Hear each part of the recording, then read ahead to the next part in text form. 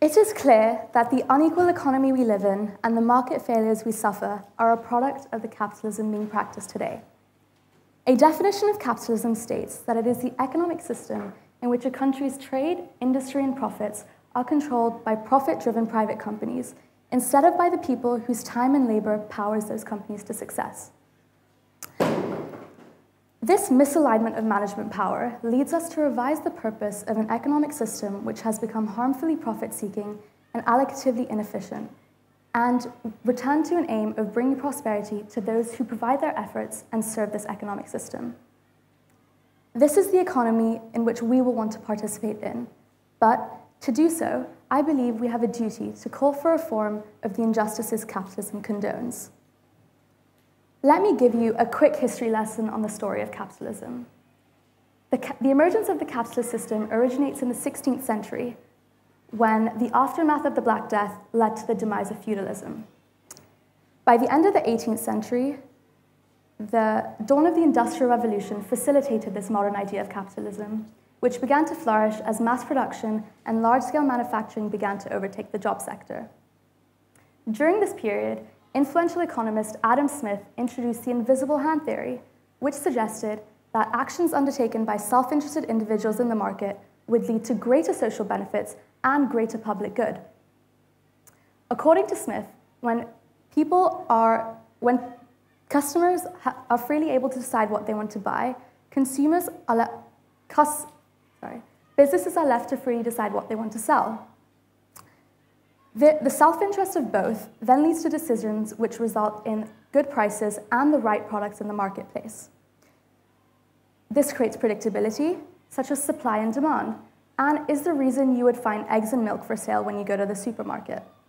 So, this concept set the foundation for the capitalist economic system to pervade nations with the aim of achieving economic prosperity, profitability, and stability.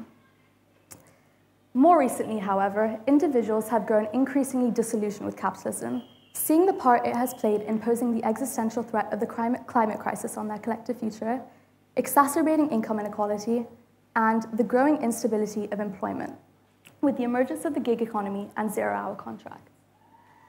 Nevertheless, capitalism has produced the ambition for innovation, with high competition driving the creation of goods and services which have huge social benefits to all. Capitalism also takes the position that greed is good. Greed drives profits, and profits drive innovation, investment, and product development.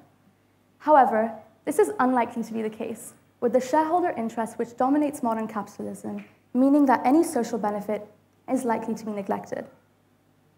In addition, the benefits of capitalism are rarely equitably distributed, as shareholders aren't very good at sharing wealth. You may have heard of the term corporate fat cat, which illustrates the greed executives have, who many believe earn unreasonably high wages and salaries. Thus, it is evident that capitalism drives socio- and economic inequality, creating large social divisions which have harmfully impacted the collective progress of all and have pushed many under the poverty line. This leads us to challenge the long-held assumptions about the benefits of how our economy functions. And we reach a view that capitalism must be reformed to protect the interests of those who provide their time and efforts and serve this economic system, as these individuals' interests have been long neglected while the 1% continue to grow their wealth. Is it right that the current economic system encourages the view that the more capital one accumulates, the more power they have, while there is a lack of equal opportunity to accrue this wealth? So, I hope it is now clear how current capitalism has fostered an unequal economy. However, reform can be achieved through innovative models of governance and endorsement of a purpose-driven financial sphere, aiming to reform the way value is created. Shifting to generate stakeholder value is a form of capitalism in which a firm focuses on meeting the needs of all its stakeholders. These are the customers, employees, suppliers, and the community in which it resides, not just the shareholders. These are the individuals who are directly or indirectly affected by actions made by businesses. That means all of us. Our interests can have greater significance to business decision-making so that you and I have more of a role in shaping our economy. This acknowledges that for an institution to experience genuine and long-term prosperity, it must balance the interests of all its stakeholders. Unfortunately, firms focus on short-term quarterly returns, neglecting the consequences that worsen the prospect of sustainable growth while compromising the climate and socioeconomic equality as they operate in this way. As defined by Ecolab, stakeholder capitalism puts people, planet, and prosperity at the heart of corporate purpose and profit. And this is the way that long-term inclusive growth can be achieved, and thereby real progress for all. So, it is seen to be endorsed by CEOs of the largest corporations. However, in practice, it is lacking and needs to be rejuvenated. For example, by creating a safe and healthy workplace beyond the minimum will not only reduce workers' compensation payments in the long run, but may also create more subtle benefits, such as greater employee security, well-being, and loyalty. Furthermore, capitalism is not only an economic system, but one of governance. So, reforming capitalism entails remodeling the role of government in society. An existing view prevails that the role of government is to remedy market failures and simply regulate. However, as the most influential actor in changing how economic institutions run themselves, the government has a much larger role to incentivize corporate social responsibility and to reward purpose-driven outcomes that contribute to common good.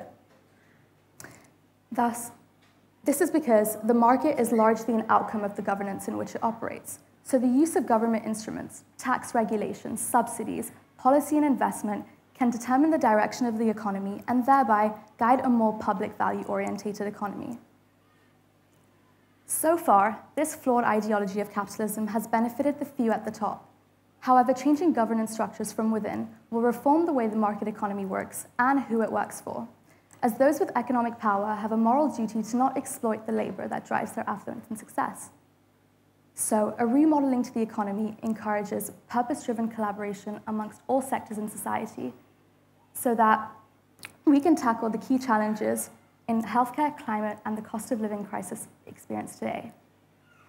I hope I have now opened your eyes onto how we can reform some of the challenges we have faced in our economy. And you can take a moment to think about working towards a prospective future characterized by a more fair, inclusive, and dynamic capitalist economy. Thank you.